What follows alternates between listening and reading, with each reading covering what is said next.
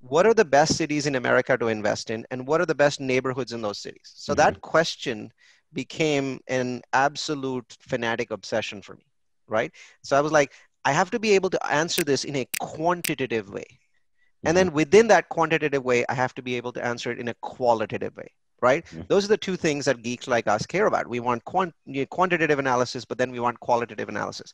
So what we did was we built this database and we stuck it into this statistical software called R, right? The Okay. software is Yep. actually just called R. Yep. And we stuck it in there and we started to throw lots of different parameters in there to see what really affected real estate investors' profit. What are the things that if we throw into our analysis immediately point to this city? Because we know this city is doing really, really well and people are Hmm. making huge amounts of profit. So if you keep throwing those factors in, does it point directly to that city? So that's what we did. And I'm trying to kind of dumb it down here because it was a very, complicated algorithm. But in the end, here's the answer to all this skullduggery, was that five things made the big difference. Cities that had these five things going for them, everybody made money. Even the ones that were buying foolishly made money, simply Okay. because there was a huge upward momentum. All ships rose all the time, right? So it was population growth, job growth, income growth, home price growth, and crime reduction. Immediately, the moment I say this, people are like, no, no, but you didn't look at schools. You didn't look at poverty levels. And the answer is, I did. I stuck in the schools and ended up with the same exact list of cities. So when I took the schools out, because the list was the same and I wanted the simplest possible system, Hmm. I didn't do schools. You want to add schools, go at it. I mean, I'm sure there's a benefit. My focus was, what is the smallest number of factors that gives me the same list of city as the big list of factors? Hmm. And so we did that. Then we basically switched to the neighborhoods, and we found five other factors for neighborhoods, similar factors like poverty level, ethnic mix, right? So Hmm. neighborhoods with a ethnic mix that was diverse were very easy to rent up. But neighborhoods Ah, that had one ethnic mix, like all whites, all blacks, all Latinos, was very difficult because most of your leads got wasted. People would come, show up, waste your time, but then they'd realize everyone living in here is a Latino, and I'm not Latino, I'm Chinese.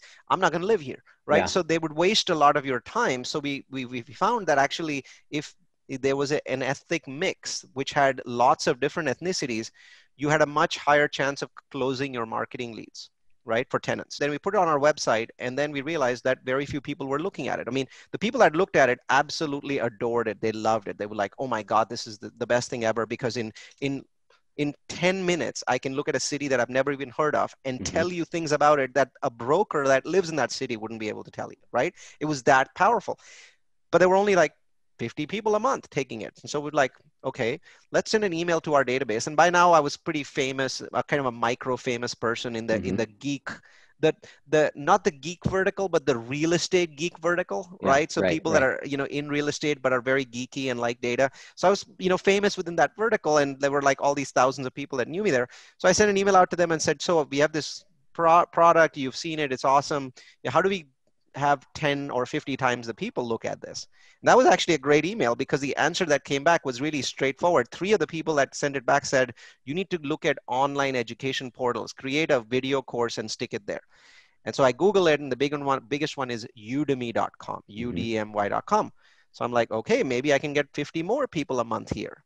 So I spent about 20 days basically creating a video course that's about 3 hours long, and I stick it on udemy.com/real focus. That was the name of the system. And it just exploded. I mean, Wow. so if yesterday I was showing somebody how many students I have on that course right now, there are 6,420 people taking the course just Wow. yesterday, right? Wow. Wow. And there are 600 five-star reviews, which are more reviews than all of the real estate courses on Udemy put together. And the average review is 4.8 out of 5. So it just went nuts because people realized